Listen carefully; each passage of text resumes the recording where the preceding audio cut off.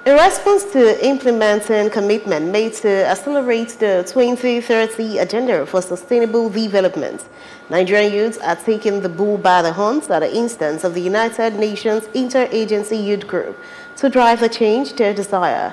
The one-day Nigeria Youth Consultative Forum on Youth of the Future tagged Exploring Youth and Multilateral Solutions for Present and the Future brought youth from all walks of life to Abuja, the nation's capital city, to brainstorm on the way forward. Correspondent Ekwi Ajide tells us more.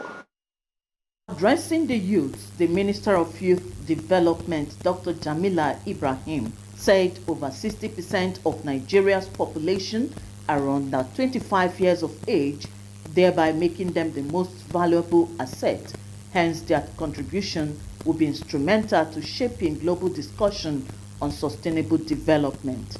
She said the Sustainable Development Goals offer a blueprint for a better world, but requires more than just government's efforts to achieving them. Look inwards, because the future beckons. Today is not just another meeting. It is the dawn of a new era for our nation. The summit of the future hinges on this very room, on the power of your ideas. Today, we join hands to chart a course for a sustainable, prosperous Nigeria, led by the brilliant visions of our most vital resources, our youth.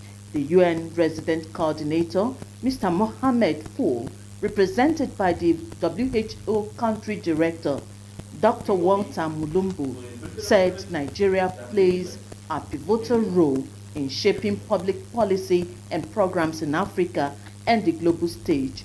Hence, it is so important that young people from different groups and communities in Nigeria take consultations towards the Summit of the Future seriously and as well articulate robust and strategic perspectives on how to shape development approaches going forward.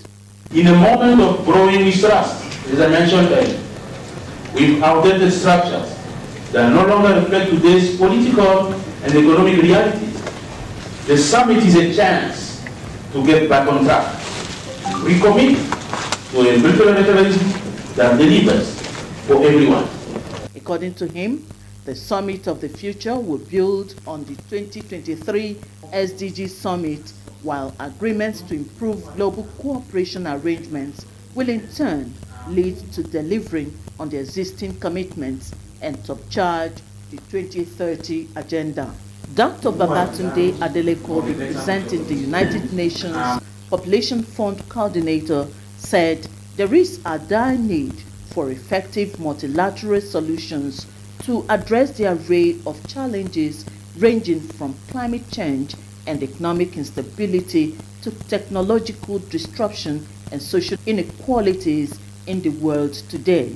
The youths in a plenary session, chaired by some of them, laid bare their thoughts and solutions to some of the pressing challenges they encounter on a daily basis.